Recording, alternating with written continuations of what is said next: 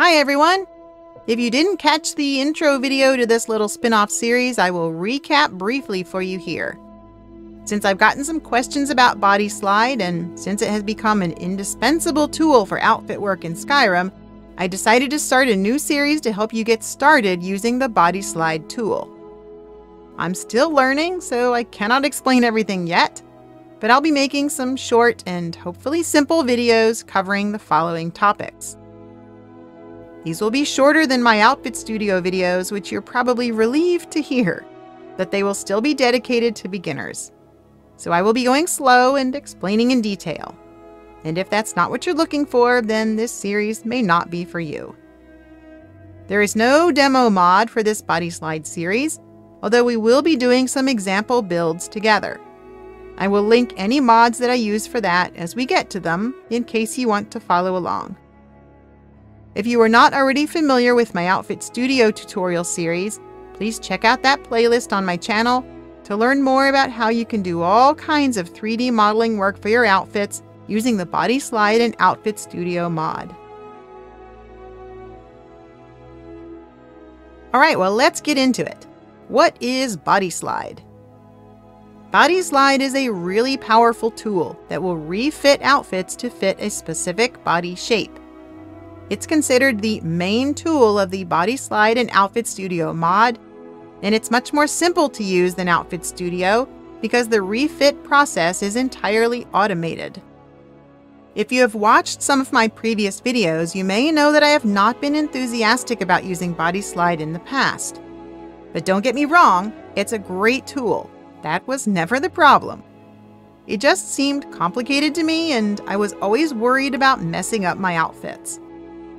But as I've started to learn more and play around with it, I've changed my mind. It's pretty cool to be able to create any body shape you want, and there are some safety nets that you can put in place to make sure your carefully compiled collection of outfit mods doesn't get screwed up. Like me, you may be discovering that it's almost impossible to avoid using it if you want to add outfits to Skyrim or if you want to work with outfits for the game. So it's probably a good idea to become at least a little familiar with using this tool. First, let me give you a high-level overview of what BodySlide is actually doing. Recall from my Outfit Studio tutorials that Skyrim requires 2 wearable NIFs for most outfits. A size 0 version for the lowest body weight, and a size 1 version for the highest body weight. A standard outfit mod will provide you with both of those files, pre-made and ready to go. In contrast, the outfit in a BodySlide only mod will have just 1 NIF, and that NIF is not actually used in the game. The BodySlide NIF is just a template, and BodySlide uses that template to create the size 0 and size 1 files whenever you click on Build. To add to that, what really makes BodySlide great is that you can have it morph this template outfit to any shape that you want, for both the low body weight setting and the high body weight setting, and therefore by extension all the weights in between.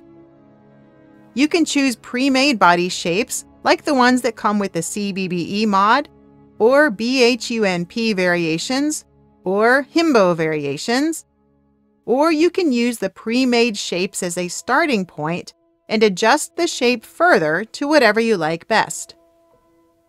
This is done within the BodySlide window by sliding little horizontal bars called sliders. And there are tons of different sliders, each one specific to a certain part of the body. For example, CBBE has 14 sliders dedicated to the shape of the butt, 24 for boobs, and 16 for legs and feet, among many, many others. Importantly, all of this works only for outfits that have been made specifically to be BodySlide compatible. This means you cannot use BodySlide with an outfit unless it has been set up as a BodySlide project, which generally means that outfit's mod will contain a folder called Caliente tools.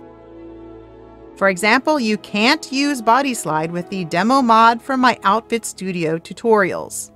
Because for an outfit to be compatible with BodySlide, there are very specific files that must be created and included in the outfit mod. We'll go over that in more detail in our next video. So I've already explained that BodySlide can be used to reshape BodySlide compatible outfits to whatever body shape you prefer. But BodySlide can also be used to create your very own custom body shape. Just like with outfits, you have to start with a BodySlide compatible body, like CBBE, BHUNP, or Himbo. These types of body mods come with BodySlide projects that include sliders for all parts of the body. By moving these sliders around, you can customize the body shape, save it as your own unique preset, and then apply it to create both a naked body and outfits that match. One final important point, BodySlide only creates NIFs. So it only makes a meshes folder with NIF files of usually, but not always, size 0 and size 1, and only for those NIFs within the outfit mod that have BodySlide projects.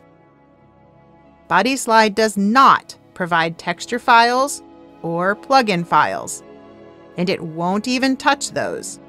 So you will always need to download and activate the full outfit mod in order to have all the necessary pieces for your outfit to work in the game. And be aware that this sometimes requires you to download and activate multiple mods for the same outfit. When BodySlide creates the NIFs, they will either go directly to your Skyrim data folder and overwrite any other files that have the same file path and file name, or if you set it up this way in BodySlide, they will go to a folder that you specify. The original mod's file path and file names will be recreated exactly as needed for the game to use the new NIFs that BodySlide has created instead of the original meshes. For this to work properly, the folder where your BodySlide output goes must load after the original mod in order to get the new shape in your game, and both of them must be activated in your mod manager.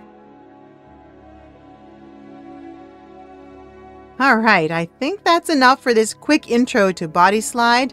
I plan to cover a lot of what I've talked about here in the upcoming episodes of this series. So stay tuned if you're interested, and let me know in the comments if you have something specific that you'd like to see. Thanks for joining me on this new outfit adventure. Next time, we're going to spend a little bit of time going into detail about what makes up a BodySlide project. Until then, happy outfitting!